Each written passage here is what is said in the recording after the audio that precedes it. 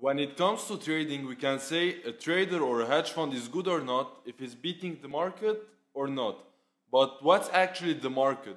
We can represent the market by S&P 500, which contains Fortune 500 companies, and it averages 10% per year. So whatever strategy you're using, either day trading, swing trading, or anything, if you're not doing 10% per year, it's better that you don't trade and you just put your money in S&P 500. So in this video, I'm going to explain you a very simple swing trading strategy, which I kind of guarantee you that you can beat the market. So here's what we said. We have S&P 500, which averaged 10% per year, and it contains the Fortune 500 companies, which are 500 stocks. And those stocks are divided into sectors. Each stock has a sector. For example, we have the tech sector, we have the healthcare, we have the financial sector and the energy. There's many other sectors too. And our job here will be is to filter out sectors which are underperforming. Here's exactly what I mean. Here we have the tech sector, which is uptrending, and the healthcare. If we take the average, we can say, for example, on a 2-3 months time frame, it averaged 5%. But if you reduced your tech positions at the top and you bought more healthcare at the dip, instead of making 5% in average, you could make around 7%. Now you kind of understand how the strategy works, but it's not that simple. I use many professional scanners like Trade Ideas to find those stocks. But in this video, I'm going to show you how to find those stocks using free scanners. The two softwares that we're going to use is a simple charting software like TradingView that I use, and we need to use FinViz, the S&P 500 map. And of course you need some technical analysis skills, which I have a lot of videos on it, and of course some logic. And now let's get into the strategy. When we're trading stocks, we always need to check what's happening fundamentally in the market. For example, during March 2020, the market crashed because of COVID. By the end of October 2020, there was the elections, and when there's uncertainty in the market, usually the stock market drops. And another example is at the beginning of March 2021, interest rates were going higher and growth stocks start dropping hard, like stocks like Tesla, for example. At the same time, good value stocks and even good healthcare stocks like Pfizer were stable and even going up, and at the same time SPY was dropping few percent. So I guess you kind of understand the logic when interest rate going higher, because growth stocks loan more money, they will pay more interest on them. That's why they were dropping more.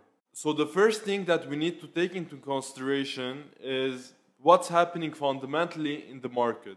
And if there's serious catalyst on the market, we can either buy a put, by UVXY, which measures fear in the market. Usually when market drops, UVXY goes up. For example, during March 2020, UVXY popped more than 1000%. So COVID was a clear catalyst that market will drop and you could make good money out of it. So if you went heavy into UVXY, you could make more than 1000%. So if you invested around 10K, you could make easily $100,000 from that trade. And if there's no serious catalyst, usually the market will go up. And that's why the market is always bullish. So all our positions will be long, except when there's a serious catalyst, we can short SPY just to hedge our positions. And finally, let's get into the strategy and some rules. Rule number 1, never risk more than 1% of your trading account per trade. What I mean by never risk more than 1% is that your maximum loss should not be more than 1% of your trading account. You can use risk management bot in my chat room to manage your risk. You can set your entry and stop loss and how much you want to lose on that trade. And the bot will answer you how many shares to get in for a maximum loss of X amount. Rule number 2, never buy a stock when it's in green. You should always buy a stock when it's dropping. Rule number 3, if you're gambling, you have a very high chance to lose. And if you're too emotional on a trade, it means that you're over-risking.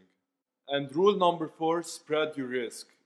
Usually my portfolio will contain more than 10 stocks. So it means I'm diversifying my risk into many stocks. I'm not all in into one stock. So with this strategy, we're going to have at least 10 to 20 stocks in our portfolio and actively remove the one that we reached our target and get into a new one. So we need to actively switch between stocks. If you remember from my second rule, you should always buy a stock when it's in red. So you should actually buy stocks on red days. You can check the one-day performance of the stocks and start searching which one you should start to buy. The second step is some technical analysis. The technical analysis on the stocks is from, you can either watch my large cap swing trading strategy video, I can set a link in the description, but I'll explain the strategy very quickly again. So you actually need to buy stocks when are in red. So one day performance are red. You can see Microsoft, TXN, this kind of stocks are red. So you should be interested to buy those stocks. The second thing is you can check the 1 week performance of the stocks, 1 week or 1 month, and check which ones are performing bad compared to others.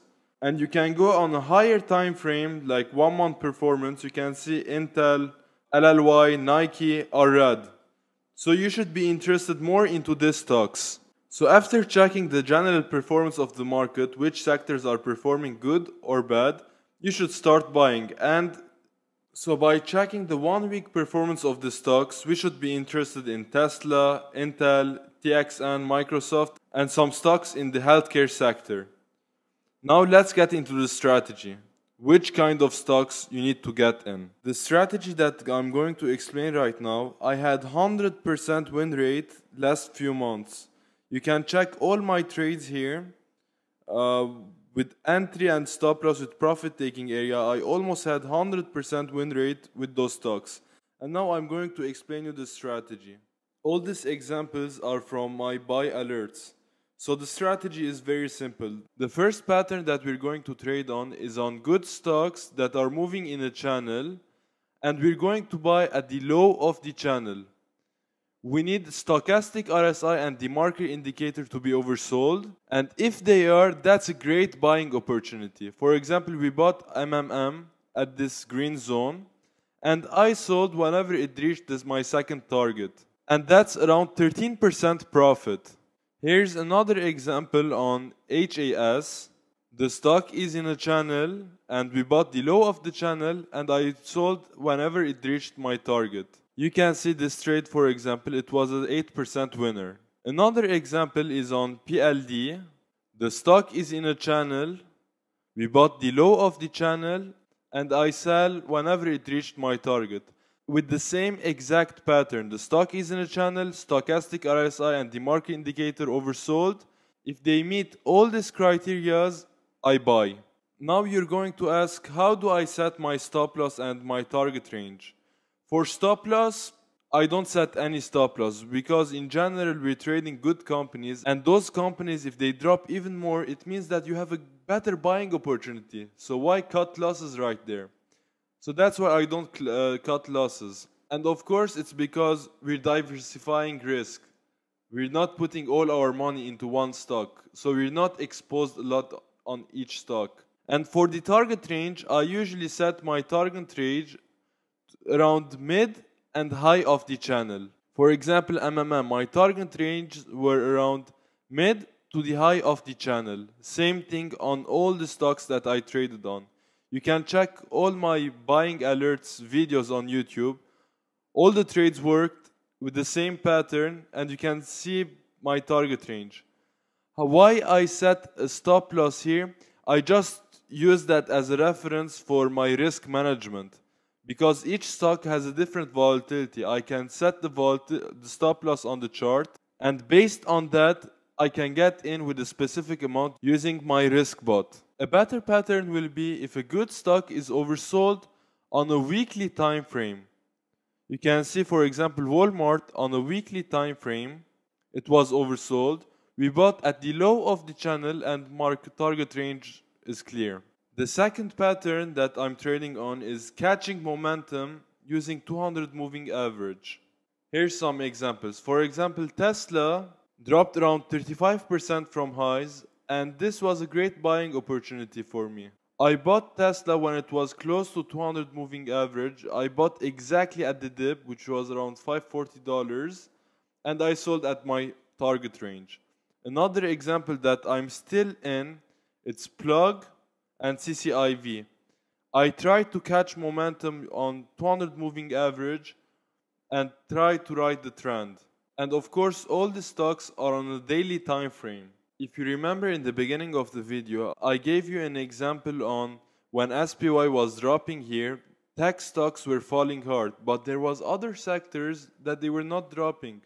When it was falling, I was in the healthcare and consumer sector like PFE, and they were not dropping hard, only tech stocks were dropping, and I did not have any tech stock. I'm going to compare you guys the chart on Pfizer and SPY.